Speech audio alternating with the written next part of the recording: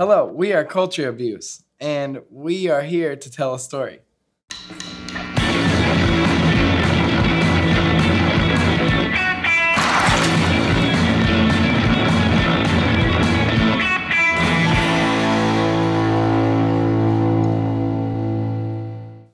We spent a lot of time yesterday trying to think of what story we could tell. The one, I don't know.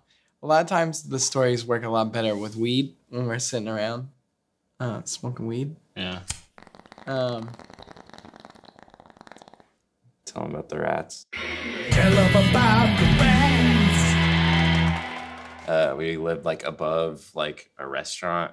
And basically, we had a pretty serious rat problem at the house. Yeah, we'd hang out on like the back porch, and like there'd be like this pipe that like huge rats would just like come climb down, and we'd all like kind of like yell at it to get them away and shit. I saw someone throw a beer bottle at a rat. Like, yeah.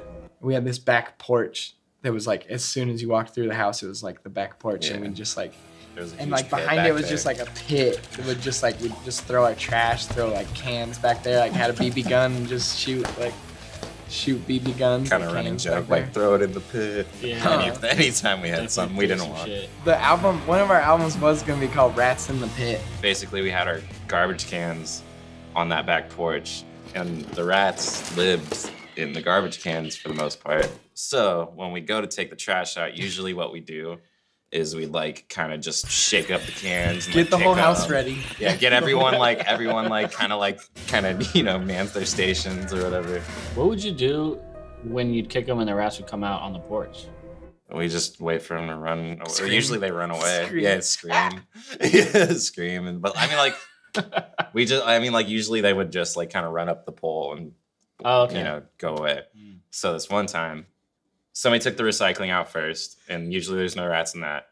But then, no good stuff in recycling. Yeah, there's no good stuff in the recycling. Just milk. Milk. You might find Dave in there. Just milk. But anyway, so we go to take the trash out, start pulling it through. As soon as we get through the kitchen, I just hear, and I just like look down. I just see like maybe like 5 or 6 rats just boom, like split all through the house. And like looking at my friend, we're just like, we gotta get this thing out of here. There might be more.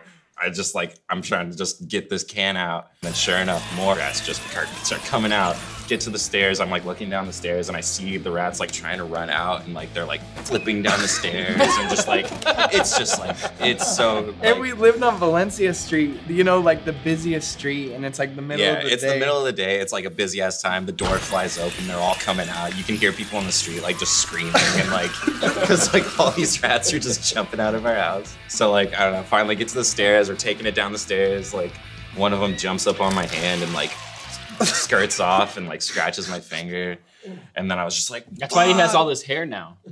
Yeah, it's rat scratch fever. I got the rat scratch fever. Because like we were looking up like cat scratch fever is a thing. Like, is rat scratch fever a thing? Yeah, and it's basically the same. It is a thing. So what happened to the rats in the house? We moved out so we could just start touring and stuff, and then the dude who took my room at the house, like I remember seeing him like a couple weeks after, like, dude, it's chill, but like this rat chewed through the closet, and I woke up to it like on it was my still chest. inside. Like on his chest? Like, yeah, he was like, so I dodged that. I might have got scratched by the rat, but at least I didn't wake up to one on my chest. Yeah.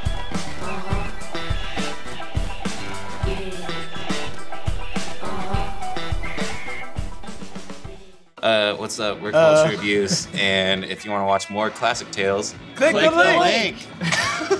Oh my god. No, that's not cool.